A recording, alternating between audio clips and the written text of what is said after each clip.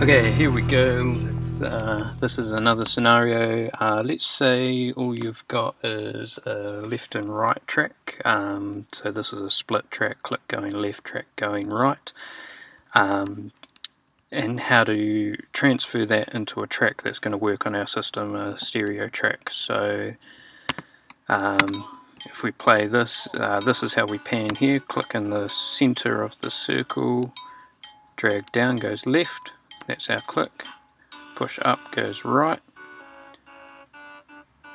and that's our track. Cool. So the thing we need to do now is we need to separate these two things. Click is easy. Click is easy, you just pan that to the left, all that you'll get is click, and the guide in this case. And then you just actually you can bounce that in place, go region, bounce in place, just call it whatever,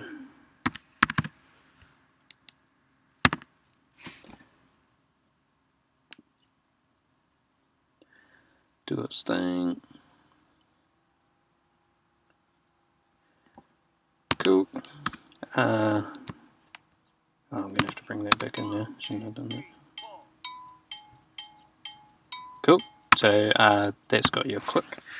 Just undo a couple of steps. Command Z, undo, your best friend. And then what I'll do is copy that down there. So I've got two of them.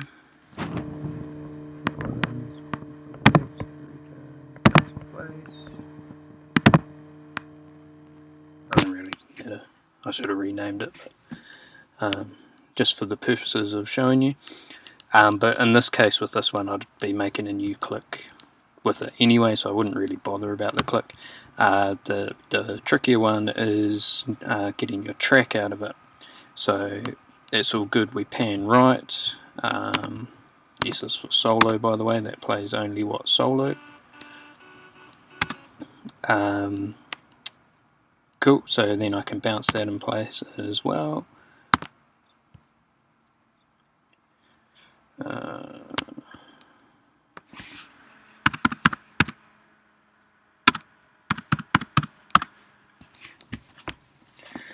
Cool, so the problem with doing this is now because I've panned it to the right hand side, it's only going to come out the right hand side. So you can see there my wave pattern, that everything's on the bottom because it's all coming out the right hand side. That one's all going left, so it's all up. That one's all down. Which, I mean, it's okay for the track to be mono, but we're running stereo, for the click to be mono, but we're running stereo track, so we really don't want to have that just coming out the right hand side. So what we need to do to that is come to inserts. Try to remember what we use. Yep. Use so many different things. Imaging is what I want, and I want stereo spread. Cool. So what that's going to do is it's going to take this mono track and it's going to spread it back to stereo. In theory. Got the other one. Take that solo off. So you can see down here, now you've got a left and right hand side. What generally happens is it tends to go, see it's more on the right there than the left. So what I can do is just pan that back to balance that out normally. What you want to do with this is really have it plugged into your system so that you can do this by ear. Because like everything else, you don't want to do it visually, you need to do it by what you hear.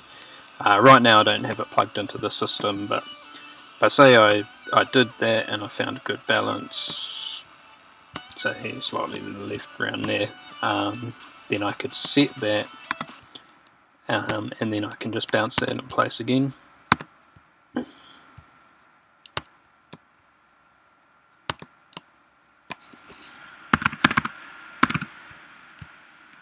Call it whatever I want to call it in my thing. Yeah, so everything you want to do by ear rather than visually, whether it's EQing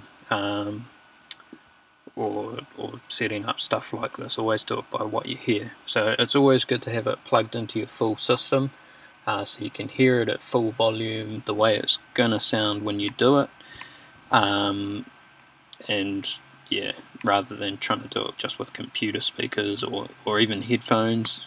You'd be surprised the difference between doing something through headphones and doing it through the full system. It's a whole different ballgame. But quite simply, that's what we've done. We've now got click. Gonna unsolo the blend tracks. We've now got a click and a track. So they've been separated, and those now are ready to go across into the other project screen.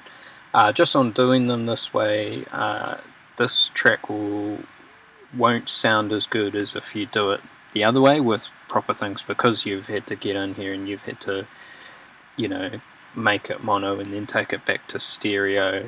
The sound quality is generally not as good on these ones, but that's why we buy the proper ones from multitracks.com.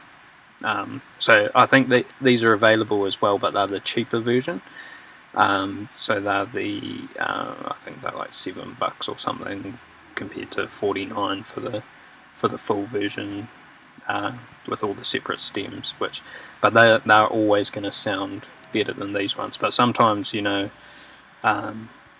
this is all you can get hold of or something like that, and you've just got to make it work, and that's how you do it. So that is now all ready to go.